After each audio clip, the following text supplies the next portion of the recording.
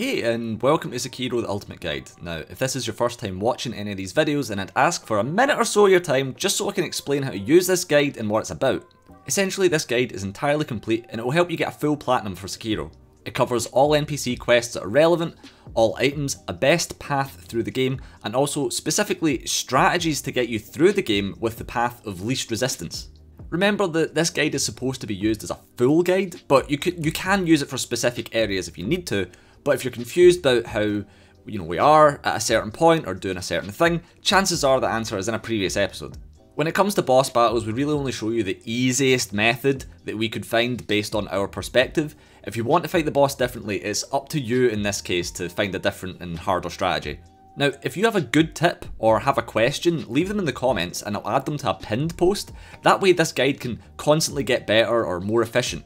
So if you have a question, check the pinned post first. If you do have a tip, please leave a timestamp so I can find the bit that you're talking about. Also, please bear in mind that this guide is taking me literally hundreds of hours to make, so if you enjoyed the video, the least you could do is give it a like. If you really enjoyed it, perhaps give us a sub. And if you really enjoyed it, you can support the channel on our Patreon if you're feeling generous, or perhaps sub to us on our Twitch, that's another good option. Now on to the guide. Yo, and welcome back to Sekiro the Ultimate Guide, and today it is Ashina Outskirts. Post-raid. Yeah, and this is the second last bit in the game before the final boss, and there's a very extremely hard boss in this part that we get to just completely skip, but I'll explain that in a wee bit better detail once we get to it. For now, you just want to make your way through here, and there's a whole bunch of like vaguely hard enemies in this area, well, as hard as an enemy can get here. So just don't fight them?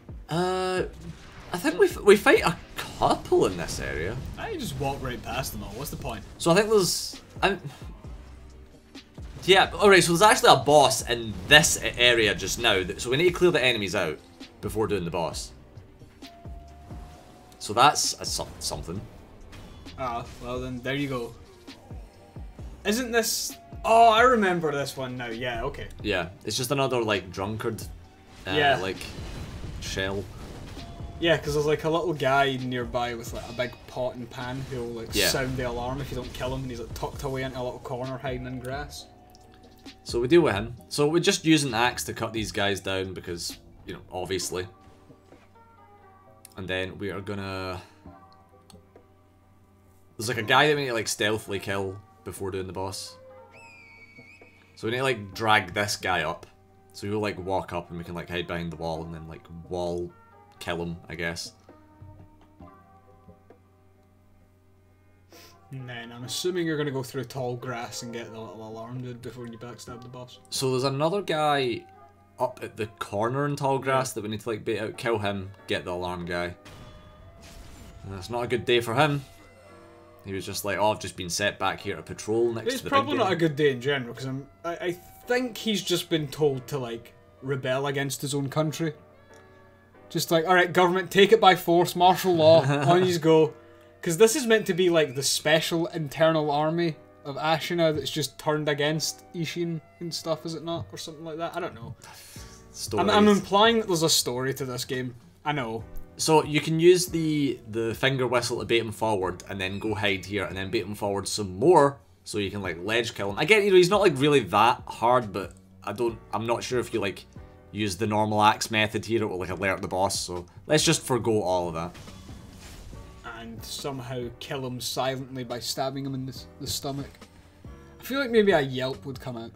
Something, sure, like a yeah, because like a Wilhelm scream. Yeah, because that's not an instant death by any means. That's like a bleed out over like a few seconds sort of deal. There's at least a final yelp in there.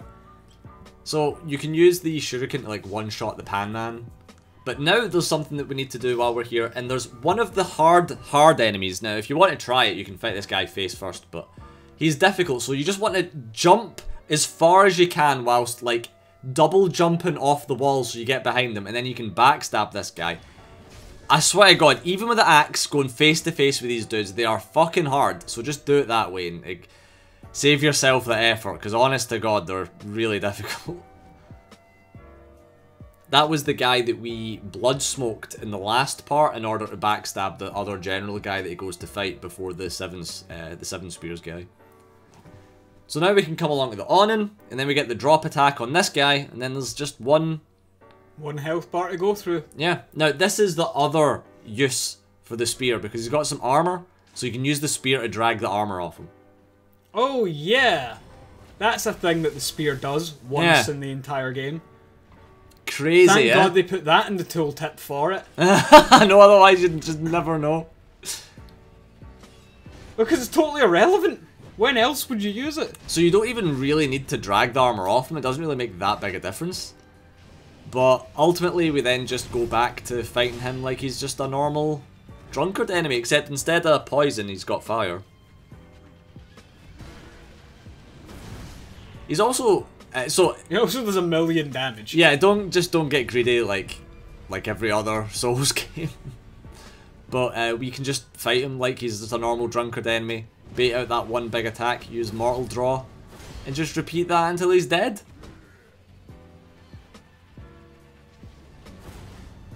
Try and hit him. This is when he's going to start breathing fire, isn't it? When he has a drink from his gourd. Aye, just takes a big mouthful of fucking petrol. That's literally what I'm thinking. He's just like, I love gastro.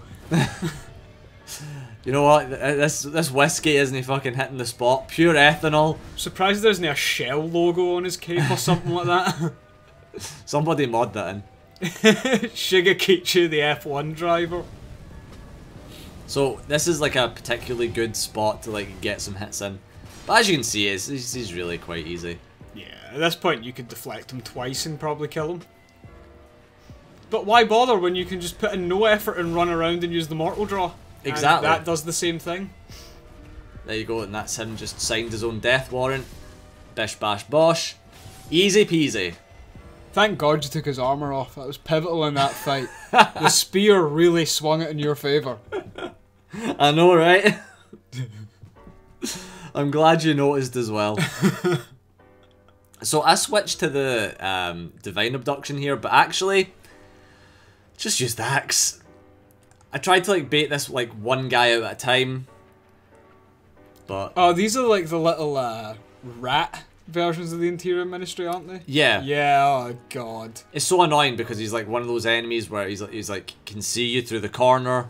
And he's like, shit's so annoying. And he can't just fight you. He has to like flip 1,000,000 times and then like break your fucking spine and all this garbage. It's so irritating. Like I got so annoyed because I was like, Divine Abduction, just one shot them, fuck it. But just use the axe, because trying to like line the Divine Abduction up is just so irritating. I was just like, you know what? Fuck this! Right out of the sky. Look at that, he nearly killed me. He's on fire. And he's still going. So yeah, that was the lesson there. Just use the axe. And then there's this guy that just allows you to backstab him, but... You didn't take it for some reason. I wanted to inflict as much pain as possible. Ah, at this point it was personal. Yes. This is for the last one. Why don't you Divine Abduction him, just to prove that it worked? Don't give a fuck. Past it. Aye. I'm past it, mate. I'm past it.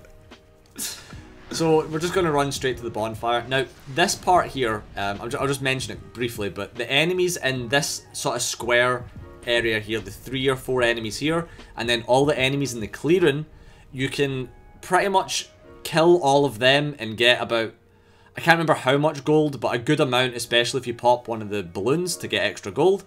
They also do drop upgrade materials, don't they? They drop, I mean, slightly they'll get rarer. So remember, you suck up the gold, so once they drop it, they'll suck up like an amount of stuff, they'll drop an amount of stuff. This is the best farming area in the game, so you kill that guy like that, you kill that guy, you go up the path, you kill the other 2 guys, you go into the clearing, you kill the other guys that are about there, and then you just run back, suck up the gold and repeat. But we'll do a video on that specifically. And but now we've got the items in that area, we're just moving on. So this is the peddler guy, and if you done his quest, I guess, he'll give you this promissory note, which reduces all the other merchants' stock by like a certain percentage. Was that big body there his like the guy that you sent to him, or is he just like... Nah, that's the guy I sent. Ah. So this part is really annoying, and eventually it got to the point where I was like, you know what, this is one of those parts where trying to fully stealth it is just not worth the time and effort invested. It's not an option. Well, you can stealth an amount of it to like get rid of some of them to make it a bit easier. But ultimately, you want to try and stay on like this side so you don't alert the guys that are patrolling, but use the axe to kill more of these fucking dudes. You can just see how fucking irritating they are. They just jump about, they poison you. So annoying. Take the dowsing poison or whatever it's called before you fight them. Because the poison damage you take from that is like a third of the damage you take from normal poison, and it makes you immune to normal poison while you're under the effects of it. Well, it doesn't really matter, but once you've killed those two guys, drop down and like... So even if this guy's patrolled away, wait for him to patrol back, just as long as you kill that guy before moving on. And back up to where you killed the two rice hats. Yep, and then you jump across, and then there's like up on the apex of the hill. Once you get here, there'll be one of the pointy hat guys will start like walking down. There you go, that's him there. Now you want to just wait for him to like pass before like jumping onto the top of that little little structure. And then there's like another guy that we need to take care of, but I think this was the point where I was just like, yeah, being stealthy is just like, it's just fucking, it's like two guys, you can take care of two guys, it just doesn't matter. But what we do is, normally what I did is I went down and I killed that guy and then tried and killed this guy within the right space of time, but now actually just bait this guy out, wait for him to patrol, and then go and kill the guy at the structure, because then it's just that one guy you need to take care of. I know it seems like a little bit of a roundabout way, but you also just don't want to get like pure ganged up with by these dudes, so just doing it this way. If you just want like the path of least resistance, this is going to be the easiest way to go about it. Blood smoke. Well, I mean, it just doesn't matter now. No, it doesn't. I'm just saying, you can drop down onto this this structure, jump down and blood smoke as that patrolling guy's going past them, and then so you can't really, because you can't reliably get the backstab on this guy. Is so irritating the way he's positioned, trying to get the backstab. Like, you can get the drop attack sometimes if the camera fucking lets you, but most of the time it's not happening.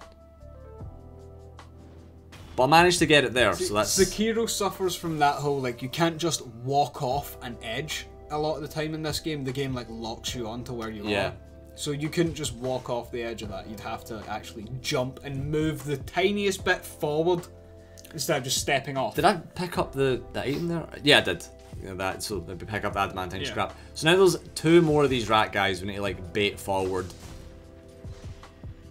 And then, like, so you can kind of bait one at a time. If both of them come, then, you know, again, you've got the axe or whatever, but... Firecrackers is a pretty good start. Yeah, I actually genuinely can't remember the last time we used a firecracker in this game. Yeah, firecracker and then axe one where the other one's still staggered, I guess. Yeah, no, I thought you could, like, be cool and, like, use the big spinny attack with that. But you're not cool enough. Yeah, and then I just wasted a whole bunch of emblems, so... At this point, I was raging.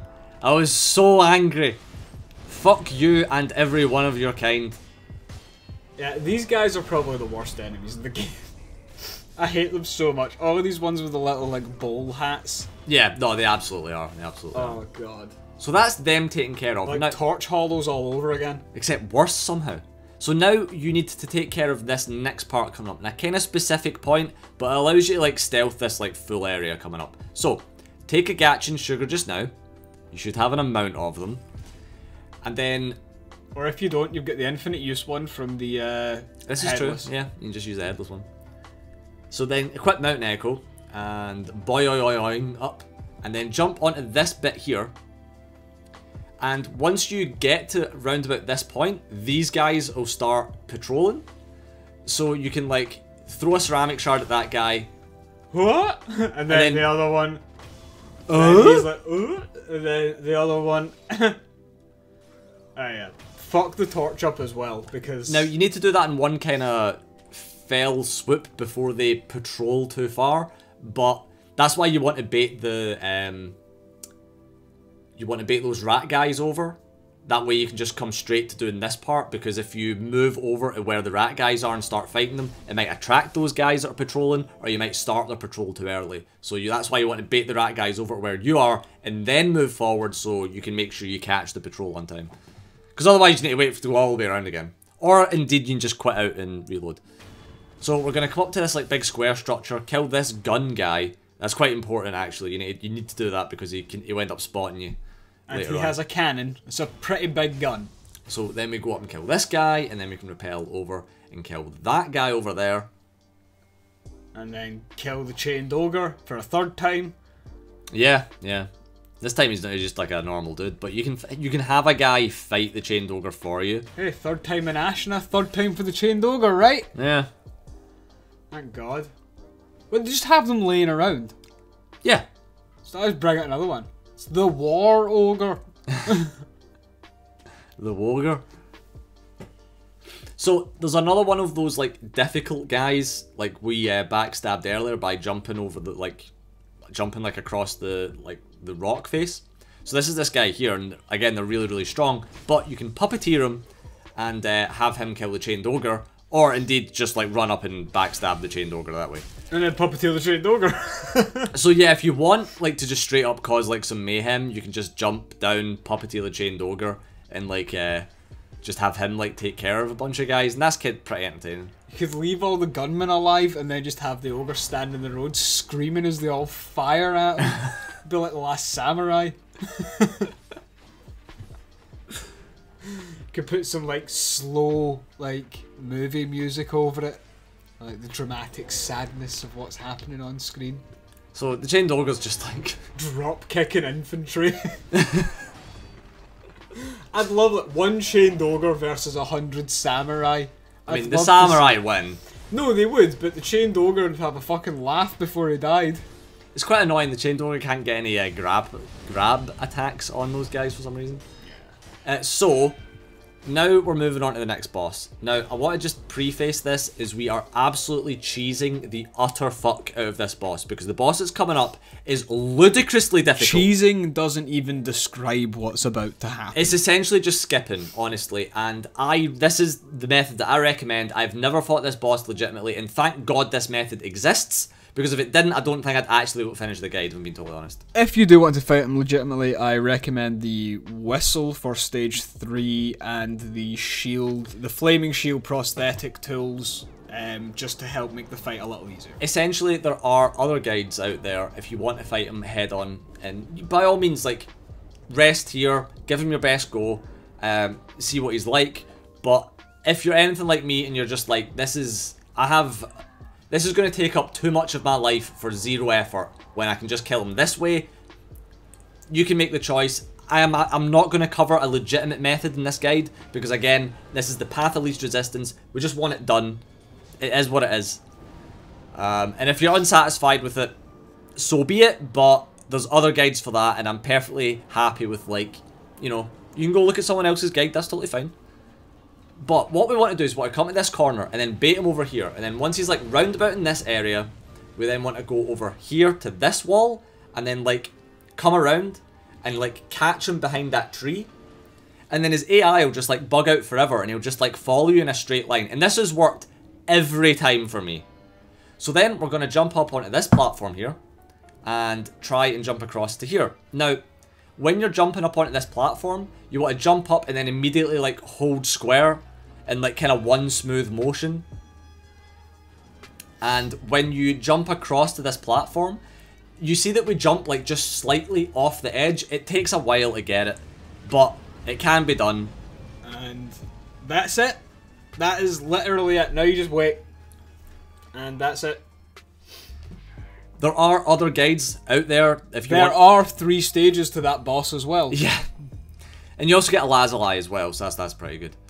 Now, there are other guides that will show you how to do this in even more detail. I don't think it's particularly necessary. You can go and look at them if you want. There isn't a guide for it. You either have to learn how to do the boss or you just skip it. Yeah, there's a little bit of a technique getting up onto that platform, oddly enough. But ultimately, like, because when you're trying to jump off the edge, you have to, like, run and jump, and you have to, like, just clip the edge of like the tower in order to make the jump over to the wall. But that's like the hardest part about doing this. You should not be able to make that jump at all. The game shouldn't allow you to grab onto that it doesn't ledge. look like you should be able to do it, but you can. Like, I can understand the game letting you do that if you're, like, in the Gyobu part of the game where you're trying to explore the castle, but at this point, man, they should have destroyed that tower. So, use your memory to power up your attack. But yeah, I also agree, you'd think. Now, here's the thing, like, this would be super easy for them to patch out if they wanted to. Just move the tower just slightly. It's a destructible object, just have it destroyed. I mean, yeah, that's true. But luckily, they haven't patched it out, so I'm pretty glad about that. It's unlikely now that they will patch it out, but it is what it is. Now, at this point, we're just going about finishing the skill trees. You can just get whatever it is that you want. It's like, it just is what it is. It's really no big deal. At this point, it is completely up to you what you want to upgrade, because all the necessary stuff, all the like the super easy peasy stuff is all been got. And that is Ashina Outskirts. Now, again, if you're unhappy with that method for killing the boss, it is what it is, and I'm sorry, but ultimately, if you fight the guy, I think you'll realise it is not worth it. I spent so many goes just trying to see if there was like an easy peasy legitimate method. There just isn't. He legitimately might be the hardest boss in all Souls. Like, legitimately. Yeah, I can see that. Just because of like how limited your healing and stuff is, and it's... I was stuck on Ishin for longer, but Ishin can be cheesed. Like, unbelievably. He can be like cheese fought. Yeah. The Demon of Hatred is either he can be skipped or he can be grinded against. Yeah. And man, is he a grind. I think he was my biggest emblem sink in the game. Yeah. Because it was using the shield, using the malcontent and stuff like that. So that was expensive. That was my issue for this boss specifically, was that... The economy. He's just too expensive to fight. No, that's legitimately it. Skip him. That's actually legitimately it, because... Demon of Hatred stocks plummet.